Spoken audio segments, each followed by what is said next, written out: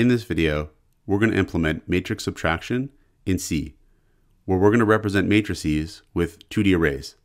Now for matrix subtraction to work, the matrices have to have the same dimensions.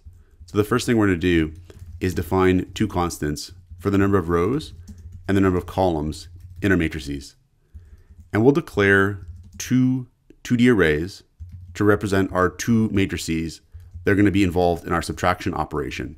So we'll say here int a rows calls, and we'll make a 2D array with 3 rows and 4 columns. And I'm just going to put all 2's in it to keep things a bit simple here.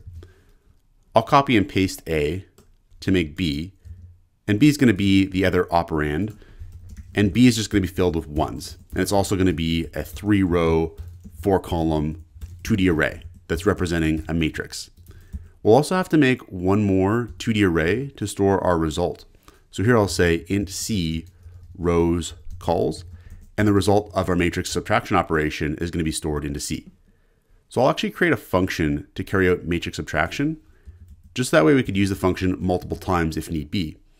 So here I'll say void matrix subtraction, and we'll have an argument A that's going to be a 2D array with this number of rows and columns, another argument B with this number of rows and columns, and a third argument C with this number of rows and columns. And then we'll provide a definition of the function down here. So the way matrix subtraction works is we're going to take each element at a particular position in A, and we're going to subtract it by the element in B at the same position.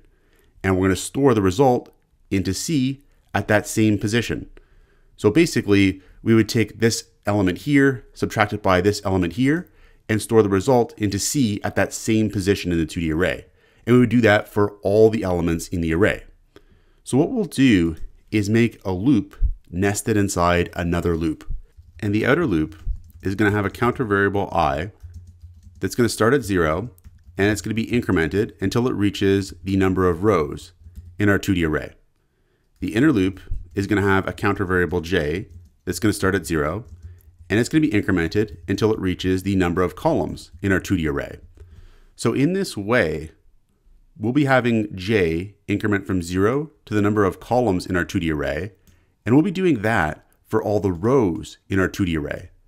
So in other words, whatever we put in here in the body of this inner for loop is going to be done for all the elements of these 2D arrays if I index them like this. If I say here Cij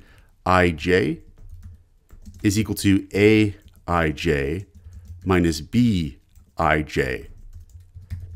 So because I and j in the body of this for loop are ultimately going to take on all the values of the indexes in our 2D arrays, this operation here is going to happen for all positions in our 2D arrays.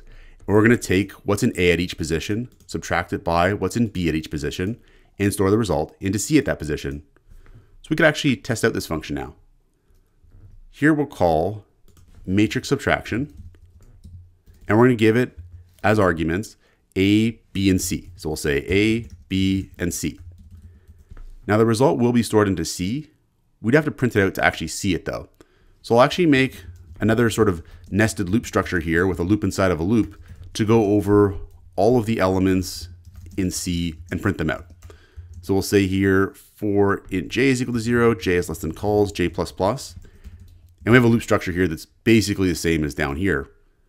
The only difference is this time we're going to print out each element in C. So we'll say printf %d space will output each element at position Cij and C. And here I'm going to printf a new line. Because what's going on here is this inner loop here is going to output all the values at a particular row in C. And after we've done that, I'm going to print out a new line character. So that way the next row in C prints out on a new line. And we get the sort of 2D matrix look. So I'll save this here and run it. And what we should get, given that we have this array A here with all 2's and the array B with all 1's, we should get that C is made up of all 1's, because 2 minus 1 is 1, of course. And we do. We get a 2D matrix with all 1's, and that's our matrix C. That is the correct result. And so we've written a function in C that can do matrix subtraction. Check out portfoliocourses.com, where we'll help you build a portfolio that will impress employers, including courses to help you develop C programming projects.